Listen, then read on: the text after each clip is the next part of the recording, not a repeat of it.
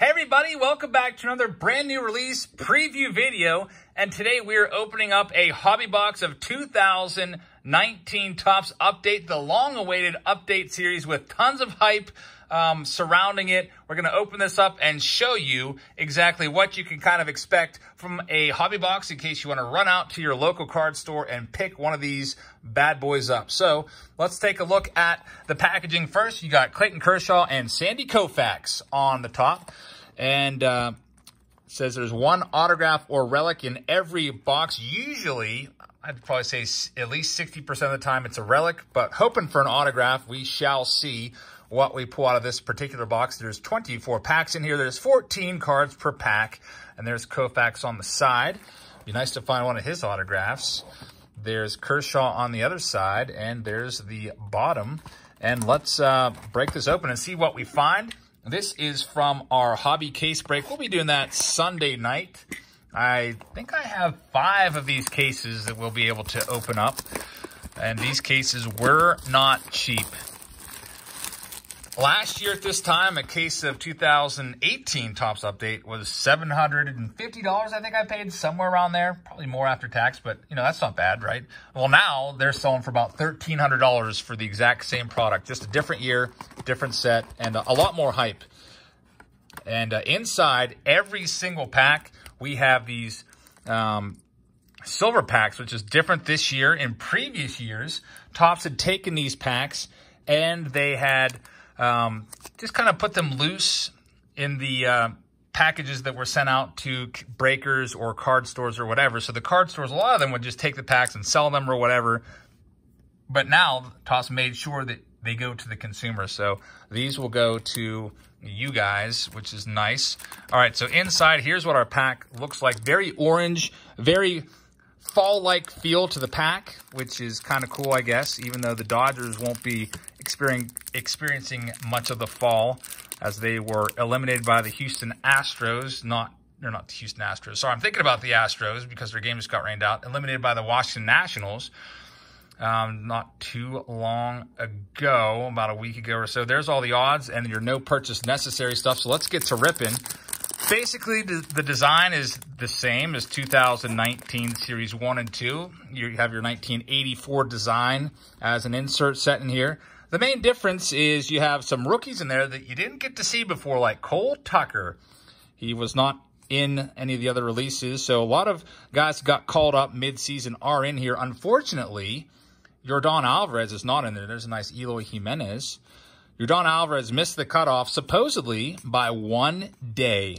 So Topps has a cutoff period that they've negotiated with the Players Association or whatnot. I believe that date is June 6th. If you take a look at all the players that were put into Topps Update and figure out their Major League debut, June 6th was the latest debut of anybody, and Yordan debuted the very next day, June 7th. So he's missing from this release. Of course, a lot of people are calling conspiracy and that Topps is holding him back for Series 1, but I do not know. There's Yasiel Puig in his Indians uniform. That's another benefit of Update. You have players that changed teams recently. There's a Puig, got traded over to the Indians from the Reds. And then you have these All-Star Game cards, which are pretty cool. Players that appear in All-Star Game. They also pay tribute to guys that participated in the Home Run Derby. There's a nice Ronald Acuna Jr. All-Star Game card and Alex Bregman. So a bunch of All-Star Game cards in that pack. I mean, that's cool because obviously the stars are more collectible to most people than just, say, some middle reliever that, I don't know, had joined a new team. Also, you get these, which are kind of a headache for breakers, figuring out which team gets that card, but usually I just divide them up. There might be like 4 or 5 of them, just divide them evenly between the two teams. There's a Vladimir Guerrero Jr. That's his Topps Update rookie card. Of course, he was also in Series 2 with a no number on the back, a short print, which was a pretty nice one. One of the reasons why Series 2 is definitely a must-buy if you see it out there. Carter Kieboom rookie card. Yandy Diaz, who was a hero in Game 1 of the last series, hitting 2 home runs. Charlie Morton and Blake Parker is the last one there. So some good rookie cards in this set. I would say Vladdy Jr., obviously, just looking down the checklist, you got Kevin Biggio from the Blue Jays also. Nick Senzel, we'll be looking for him. Obviously, we're also looking for Tatis Jr. and Pete Alonso. We'll keep an eye out for those guys.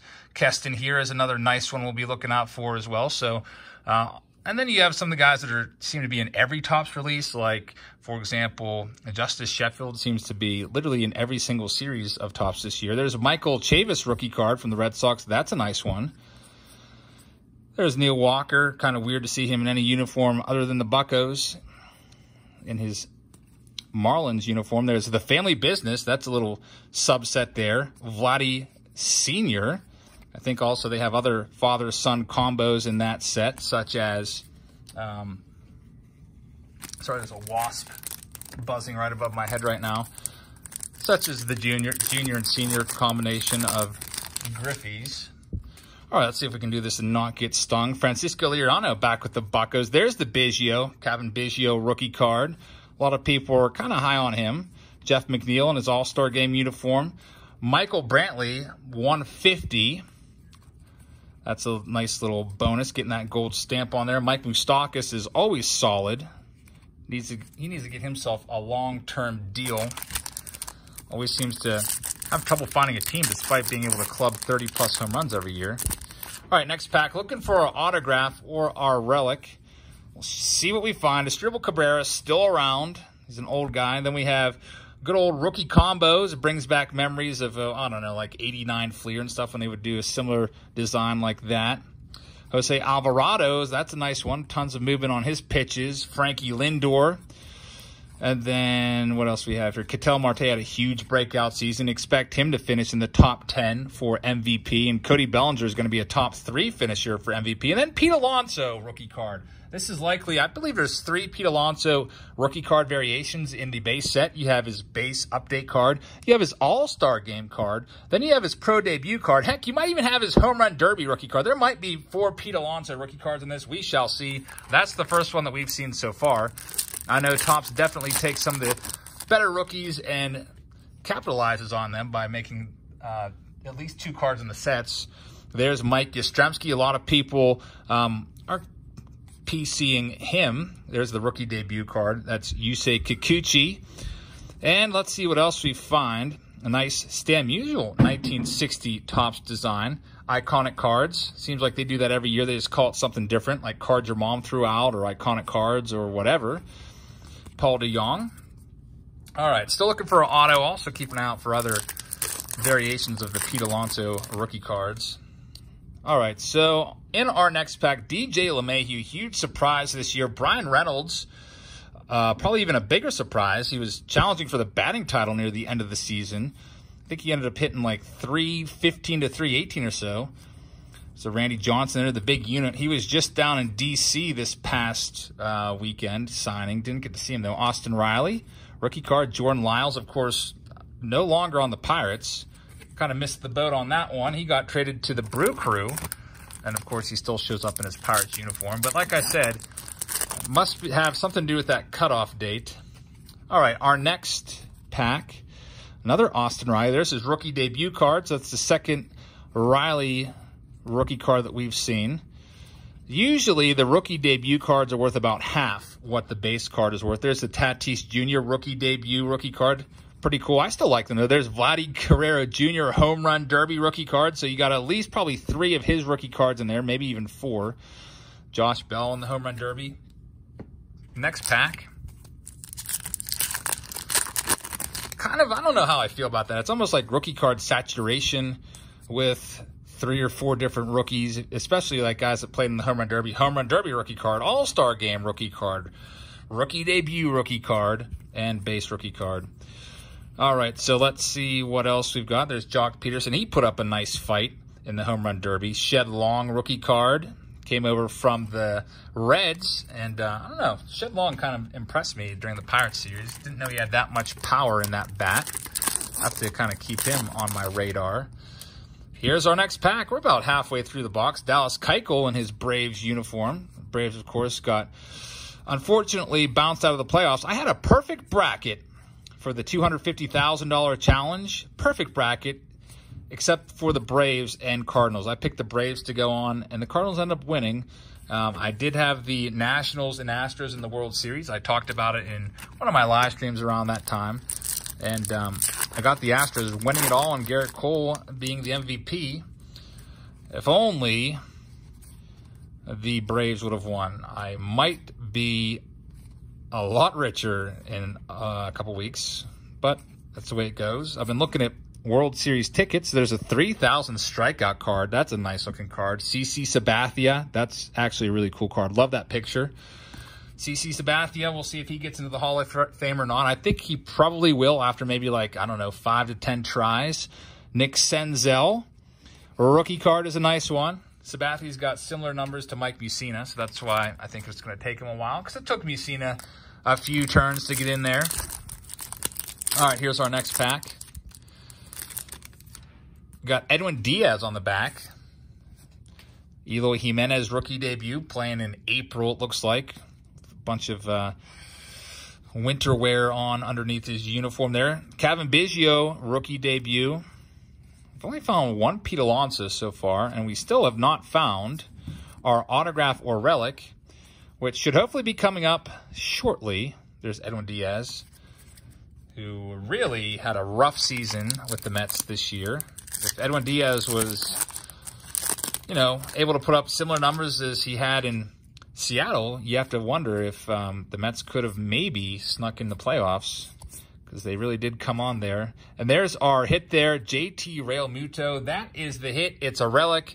I mean, it's kind of cool because it incorporates a guitar for the All-Star game. It's game-used or game-worn memorabilia from the All-Star game, or at least from the All-Star game workout or batting practice. JT Realmuto for the Philadelphia Phillies. And I believe a lot of the relics, usually an update, incorporate the All-Star game design somehow, some way. That's a pretty cool one. So we are 1-0, relics versus autographs. So try to keep track what that breakdown is. There's Oscar Mercado. Indians definitely needed him this year. He was a nice surprise for them. The Indians outfield was so weak at the beginning of the season, and he was much needed out there until they reinforced their depth by getting the Franmil Reyes, and Yasiel Puig. Wade Miley had a nice season for the Astros. Keston Hiura rookie card. That's his base rookie. Joe Kelly. Walker Buehler Gold Cup. Who else? Roberto Clemente 1984 design. In case you're wondering, I don't think I showed the backs of these yet. Typical Topps back from 2019. Let me find, we'll do Tanner Roark. That's what it looks like. Gives you their pitching record. And no, their 2019 stats are not on here. It's still 18. These were obviously probably printed at least a couple weeks ago. So no time to get the 2019 stats on there. You'll see those for the first time in early February when 2019 Topps Series 1 comes out. I believe it's February 2nd. There's the Pete Alonso rookie debut. So we found the All-Star one, and now we've got the rookie debut, and now we just need to find his base and possibly his home run derby card as well. Justin Verlander. Nice card right there. There's Robbie Cano and Pete Alonso. There's the home run derby. So we've got 3 out of his 4 rookie cards. Pete Alonso mania with this. That might be part of the factor driving these boxes up so high. You might ask yourself, how much does a box of these cost? Usually in the past, they've been about $60 for a hobby box, somewhere in there. 60, 65 bucks. Well, now about 110 or so, maybe even more. Everything's basically doubled from previous years with Topps Update. Part of that might be this year's rookie class with Vladimir Guerrero Jr. and Pete Alonso and Fernando Tatis Jr. and some of the other guys too are, you know, really highly touted, like Nick Senzel and Keston Hiura and Eloy Jimenez. And part of that might just be the Topps Update hype that, I don't know, the legend of Topps Update grows every year, with 2011 Topps Update just increasing in value as we go year to year, and that Mike Trout rookie card just exploding in value. So I think some people don't want to miss out on that this time. There's a nice Michael Chavis rookie debut card waving to his family after his first game. All right, so we have about, looks like 7 packs left, including this one, out of our original 24 packs.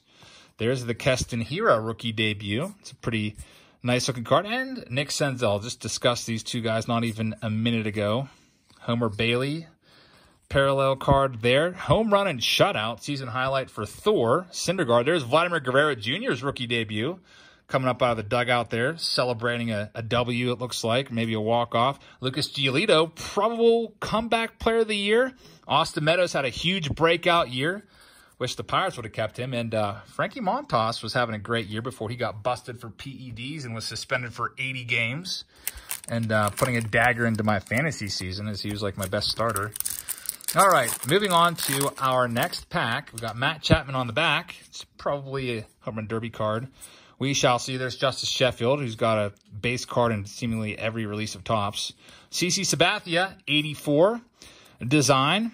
I like those designs a lot. Christian Yelich, All-Star Game card. There's a Jose Abreu. He had a nice season. And Matt Chapman All-Star Game. Down to 5 packs remaining for this Topps update. We're going to be breaking Topps update, like I said, Sunday night. And I also have jumbo cases as well. We'll probably save those for the day or two after. I just didn't want to do it so many Topps update in one stream because otherwise it would be like an 8-hour stream.